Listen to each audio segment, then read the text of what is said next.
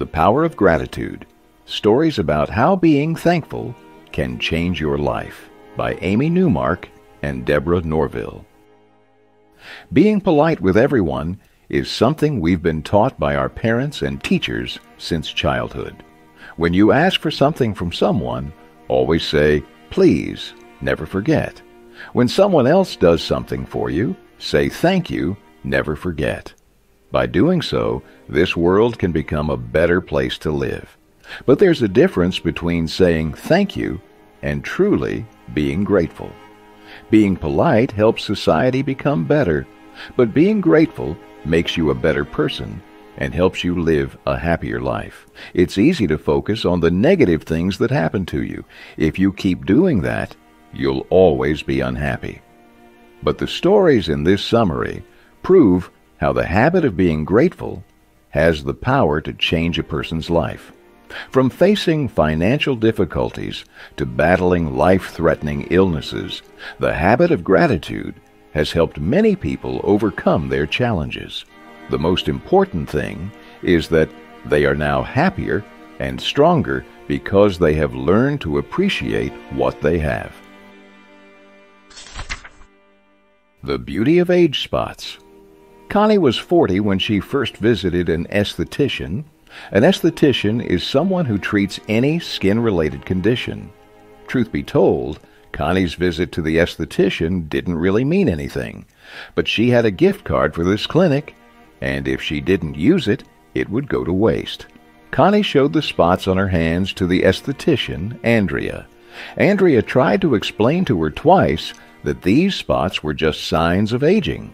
Andrea understood what Connie was trying to say. She knew that Connie was unhappy and troubled about her age spots, so Andrea gave Connie a cream. But Connie wasn't bothered at all.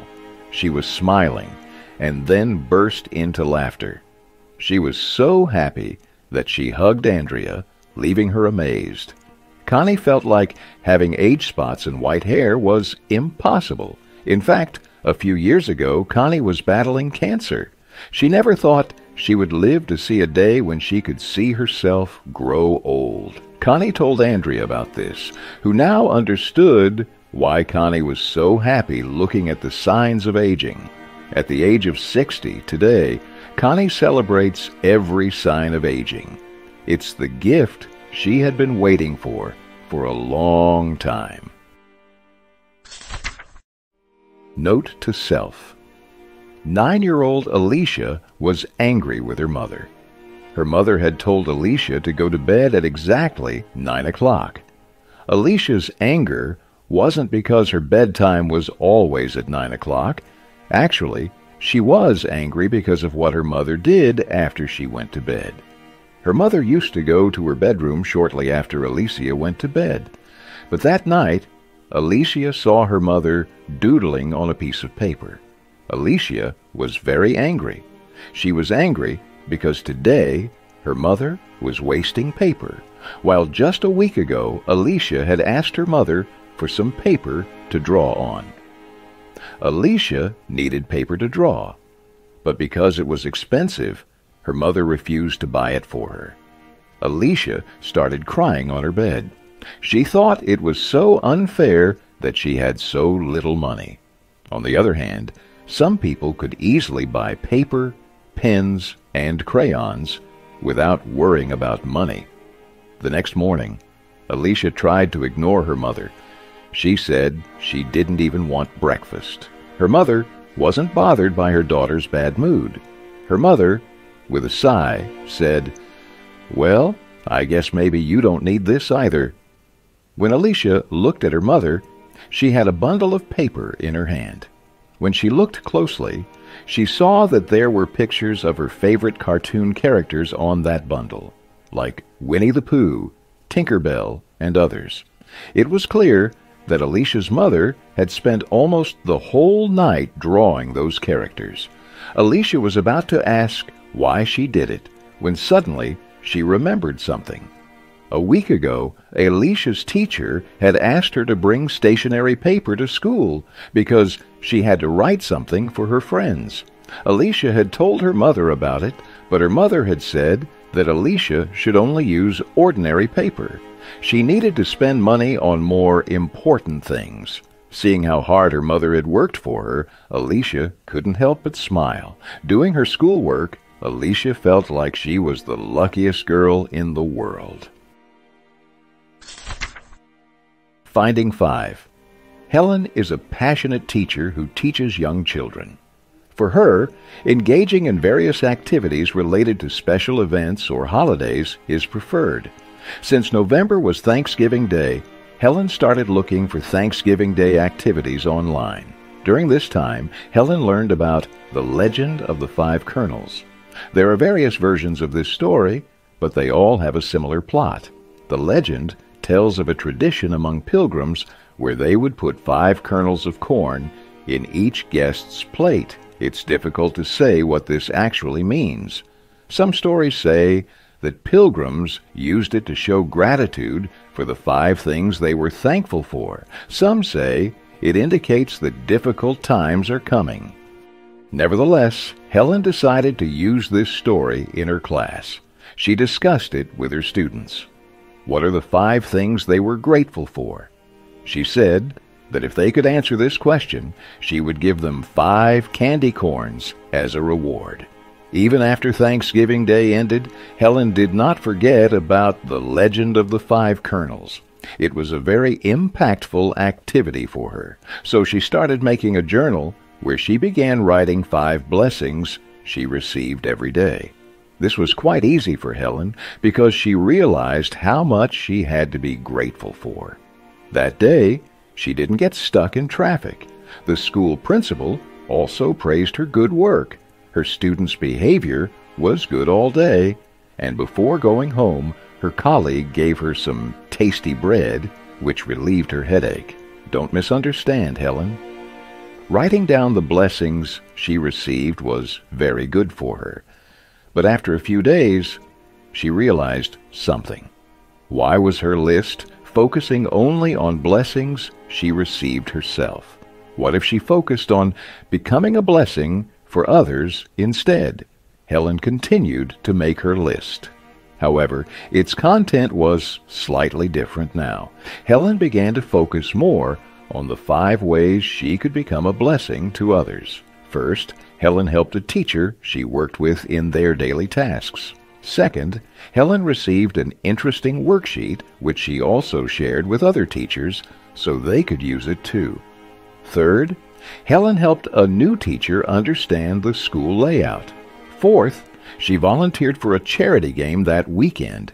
And finally, Helen gave her crayons and colors to a teacher when hers ran out. Helen was very happy to become a blessing to others.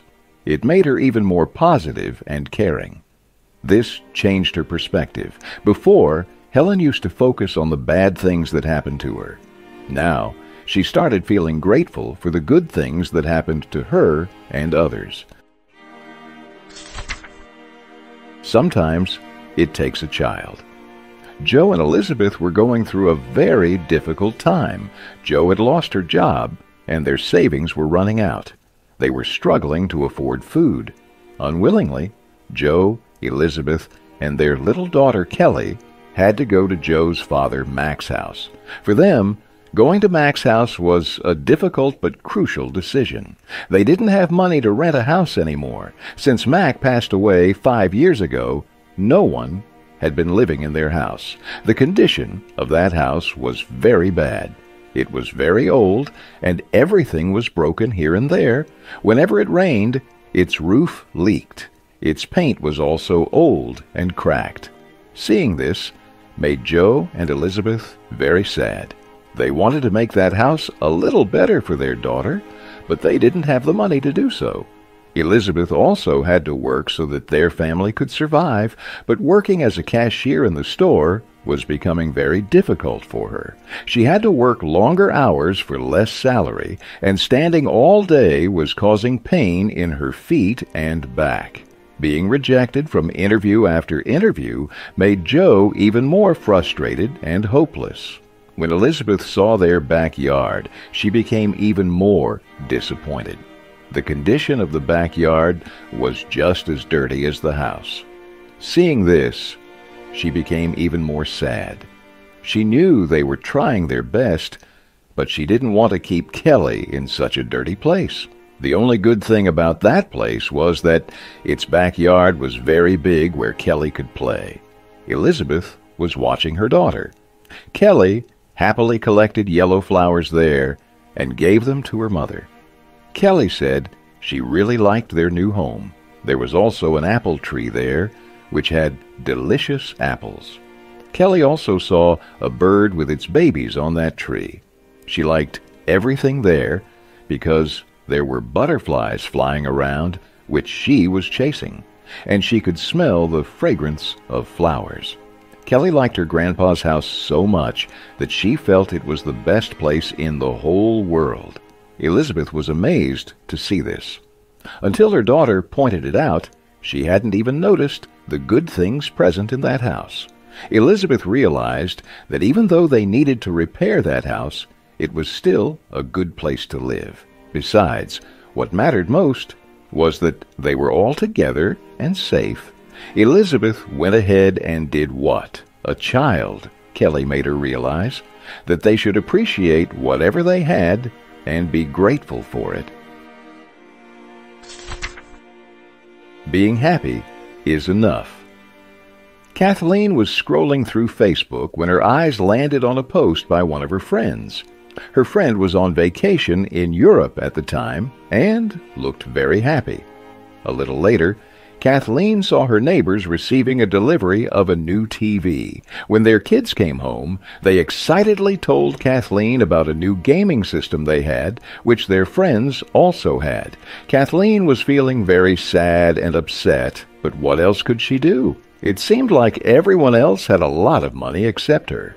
Kathleen and her family often had to buy clothes from their friends and their families. The essential things in their home were also old, and they had bought them all secondhand. They rarely ate out. Kathleen was a good cook and enjoyed cooking, but she wished they had some extra money so they could occasionally go to a restaurant. That night, Kathleen's mother-in-law came to see her.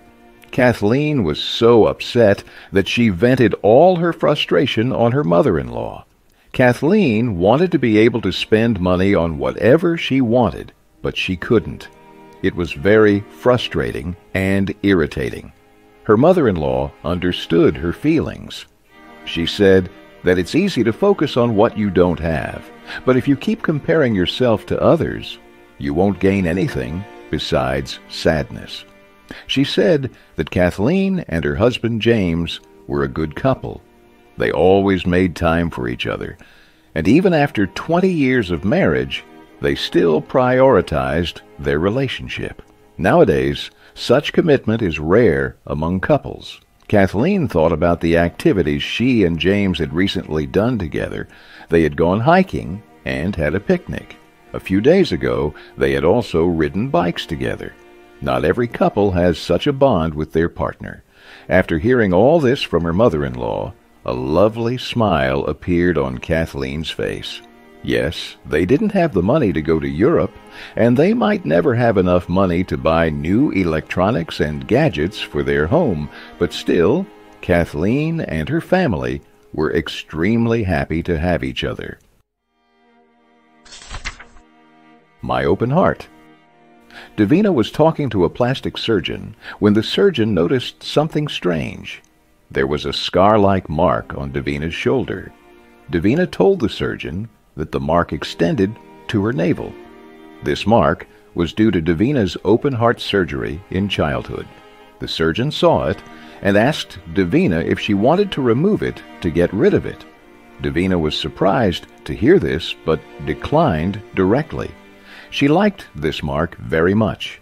When Davina was a child, she had to undergo open-heart surgery. When she was born, she had a lot of problems. First of all, even after 6 months, her weight was only 6 pounds. Her mother had to feed her with a dropper. In childhood, Davina could not even move much. She couldn't even crawl. If she had crawled, she could have hurt her chest more if she fell.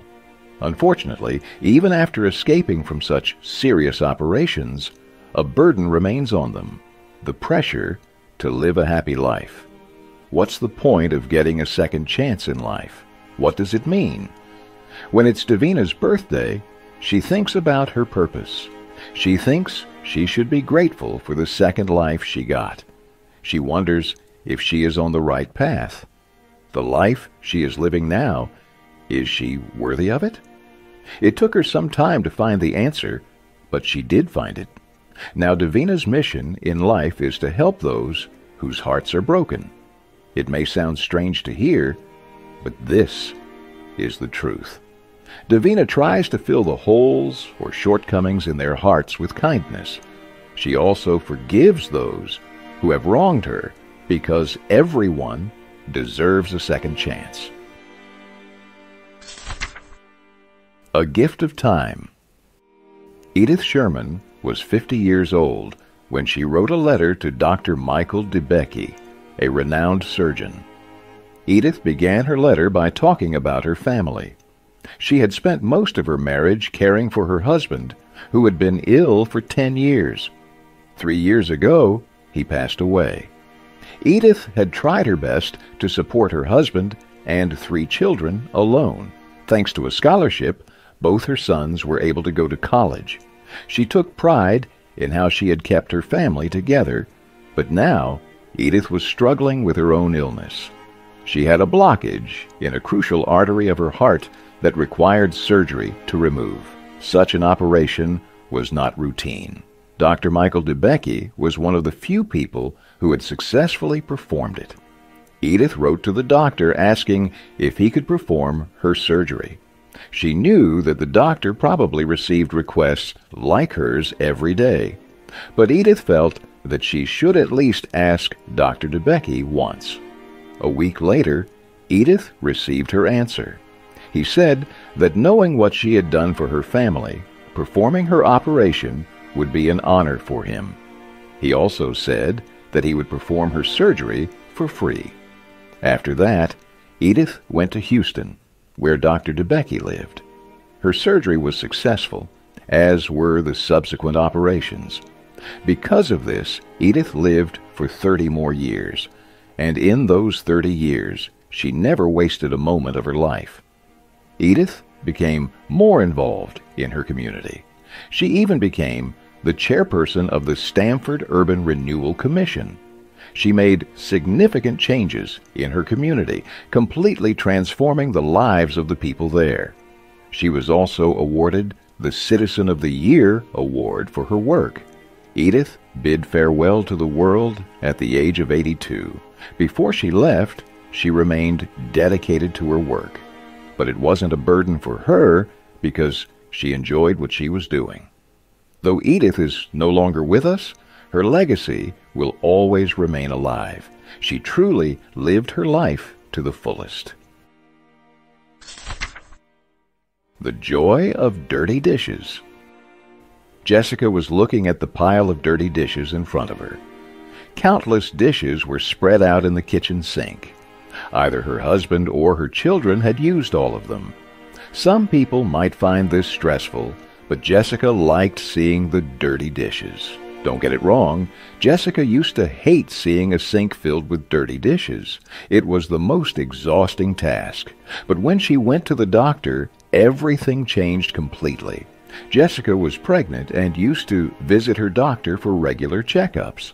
That day, she was going to find out whether she was having a boy or a girl.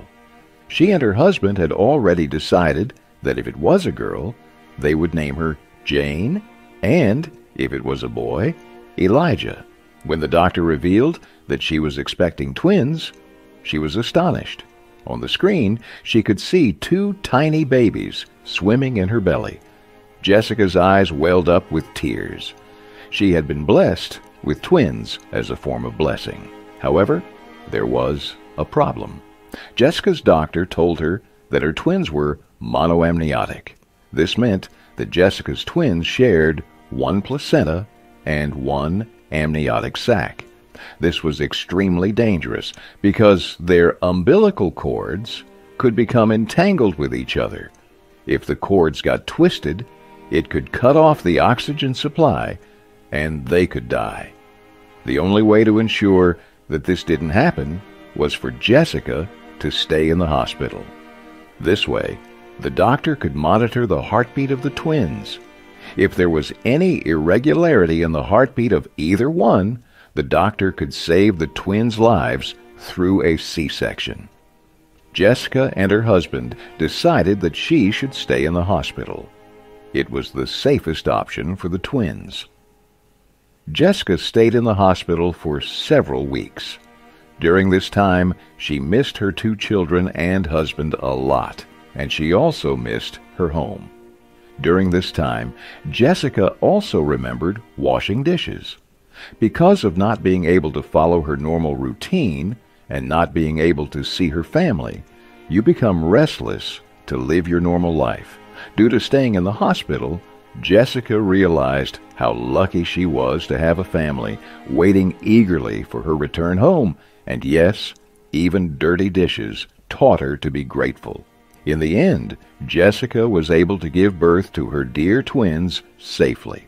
In their home, there is now more noise and laughter. Especially, there are more dirty dishes to wash. But Jessica never gets frustrated seeing them. Instead, she feels happy and blessed. A journey to myself. We all want a purpose in our lives. If there is no guidance, we have to find our purpose somehow. Some people immediately understand their purpose, while others take years to understand it. Daniel realized his purpose when he fell ill. Daniel had AIDS, which led to him developing a rare type of pneumonia. Daniel's weight had also decreased, he kept getting fevers, and he had to deal with allergies due to different medications. Every day was like a battle for Daniel. Because of this, he had to stay in bed for many months. He swore that if he survived, he would do something meaningful for the world. Helping others would be his purpose. Then Daniel decided that he had to stay alive at all costs. Slowly, he started getting better. When he improved, Daniel began volunteering for a nonprofit organization that dealt with HIV/AIDS cases. Daniel learned a lot more about his condition. Initially, people with HIV/AIDS were seen as untouchables and infected individuals. Besides its symptoms, they also had to deal with emotional pain. Daniel slowly accepted himself. Because of the disease, he was not worthy of disgust or hatred. He deserved the love and care that others were giving him. These were the lessons he taught to people affected by HIV/AIDS as well. Daniel fully immersed himself in the field of HIV/AIDS. He became a tester, counselor, and care specialist. He has received many awards for his work, but all these awards pale in comparison to the happiness and satisfaction he gets from helping people struggling with this disease. Conclusion. You have learned about different challenges that people face in their lives. When going through tough situations, it is okay to feel lonely, but remember that many people have faced these same situations and have overcome them. These people have not achieved success just by showing bravery, but they have tackled their problems and challenges from a different perspective, which has helped them. Some people see something as a problem, but others see it as an opportunity to be grateful. For example, Alicia used to hate it when she was young because she didn't have much money, but when her mother made cartoons for her, she realized how much her mother loved her. And Helen, who learned to appreciate her life by becoming a blessing for others at least 5 times a day. She felt that this practice made her even more positive and happy. Most importantly, it also helped her to spread positivity to others. By changing your perspective, your character improves, and it also helps you to overcome challenges. Being grateful for what you have makes you realize how you take things for granted. What you have right now can be taken away from you at any moment. Therefore, You should make it a goal to be grateful for at least 5 things every day, no matter how small they may be. By doing this, you will see how this simple practice has the power to change your life.